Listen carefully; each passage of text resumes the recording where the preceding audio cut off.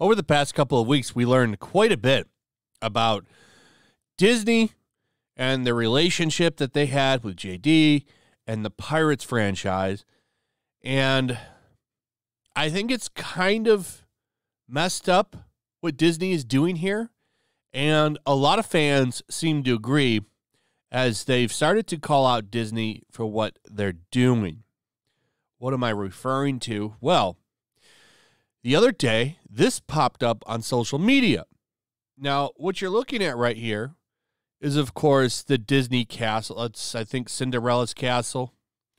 And they're lighting it up with some kind of a light show. Now, I have to turn the music off for copyright reasons. But I want to show you what's going on here. So watch this. You see a coin here, an Aztec coin. Boom. We go into Pirates of the Caribbean music. And there's Johnny's face. Now, look at that. This is recent. This is recent. What they're doing here is a show, and they use his voice, too, when he was yelling for everyone to fight on the ship. Looks like this is from World's End. And I'll show you why. This scene isn't, but the ships are. But the fact that they used him recently, like this, is kind of messed up after what they did to him. So let's go through this. And then, boom, there's some cannons. And right now, the Pirates of the Caribbean main theme is playing, which is why I can't play the music. But you see ships here. And there is indeed a moment where they use JD's voice during this ship fight. Now, that's kind of messed up considering how they fired him and kind of made a big stink about it. But now that he's won his case, right, it's okay to go ahead and use his face and use his voice and use him as a big, there he is again right there. There's JD again right there. You see what they're doing? It's okay to use his voice now that he's won, right? It's okay now. Now it's okay. It's messed up. It's kind of like he said during the trial. Oh, they're okay to still use my face and sell my merchandise, but they won't have me in the movies. Really messed up. So this is apparently was just from a few days ago. It was from tonight, the poster said, on June 18th. Not that long ago. So, you know, how often are they going to do this over the summer? Here's one from June 19th. That's probably the same one, to be honest. They probably just, he just retweeted that. My bad. So that's a recent thing. But people are calling it out. Like this. Look, listen to these tweets right here.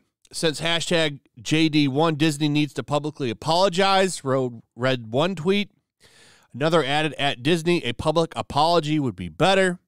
Another tweeted, how you using this man's name but refuse to apologize to him. An Instagram comment read, this makes me emotional, but they have to stop exploiting his image considering how they treated him. Say it's not clear if JD's likeness is a recent addition to the light show or if he has always been included in it. Newsweek has contacted Disney for comment. So, you know, people are bringing up a really good point here. It's hypocritical. They should apologize to him. Disney should apologize to him. I think a public apology would go a long way with him and with fans. I don't think they're going to do that, though. They're definitely not going to because they don't want to upset the crowd. You know, all 15 people of it. I do agree this is very hypocritical to use his face like that considering what they did. And it's funny, now all of a sudden they're using this light show with him in it after everything that went down. It is hypocritical. Here's some other stuff that's going on right now that's not new news, but it's being pushed like it is. That's that AH is apparently the most beautiful woman in the world, claims several science outlets. This is actually not news. What this is, like most celebrities have really good facial symmetry, which humans do find very attractive. AH was a very, very attractive woman. She still looks really good, but compared to a few years ago, that's where she was kind of peaking. I'm not saying I would be lying if I said she wasn't a beautiful woman, but this isn't new news. So the reason that this is making headlines like it is right now is because of her PR team. That's my opinion, because I want to show you something. So this is from June 20th, right? And there's newer ones. This is there's a lot of outlets reporting on this. That's her PR team at work, because everything with her is calculated and done right. So they're trying to remind, we'll put it in your head, let you know that she's considered so beautiful. She's ranked right above Kim Kardashian. I want to show you. Here's an older one. This is from 2020.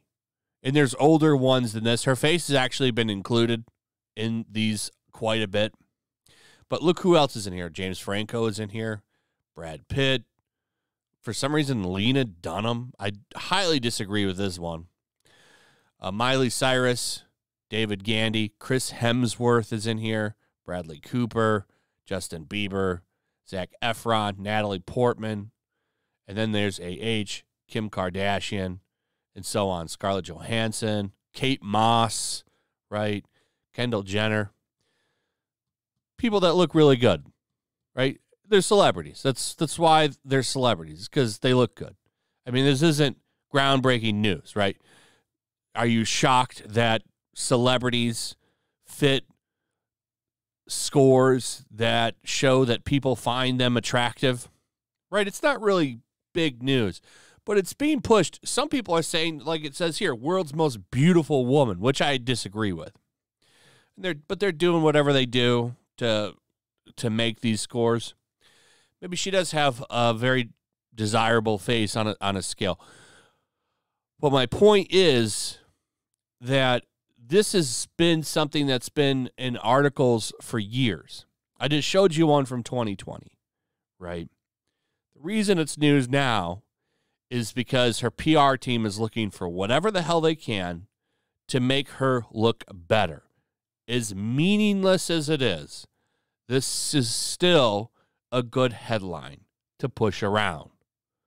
And it doesn't even have anything to do with JD in it. So it's a good distraction piece for her. Another good place, if you're looking for some distractions, is Locals. So if you don't know what Locals is, it's kind of like our own Twitter community, except we're not on Twitter, which is great. It's free. You can come over here. I'll have links to all my videos over here. As you can see, I've got the ones from yesterday on here. I also talk about some other stuff. We're allowed to talk about things over on this platform that we're not allowed to talk about on Twitter, and I like that. It's also a good place to support me. A lot of you don't want to give YouTube any money, and I do understand that. So I have opened up this Locals as a way to help with that as well. So I'm not going to do Patreon. I'm not doing Subscribestar. I think Locals works well for this. We can have our own community over here, and if you want to help and support, you can do that, and you give no money to YouTube. So that is an option. So definitely check that out. As you can see, there's already some great creators over there, and they all have their own little communities too. It's really cool. I like what they're doing over here on Locals, and I'm happy to be over here finally. So anyway, that's pretty much it. Let me know what you guys think about all this. What do you think about the Disney hypocrisy? I'd like to hear from you. Also, if you would, please like, subscribe, share the video. Make sure you're still subscribed. Hit that notification bell. I'll see you guys on the next one. Peace. Also, if you want to help support the channel, check out my Teespring store. There's a link in the description. You can find some merchandise in there that you might want to check out. Also, make sure to follow me over on Twitch. I do watch parties, play video games over there. They're always fun. Follow me over there and come hang out. Also, make sure you subscribe to YellowFlash, my other channel. There's a link to that in the description as well. I do a lot of live streams over there that I don't do on this channel. Usually smaller and a little bit more personal. So make sure you follow me over there and sign up.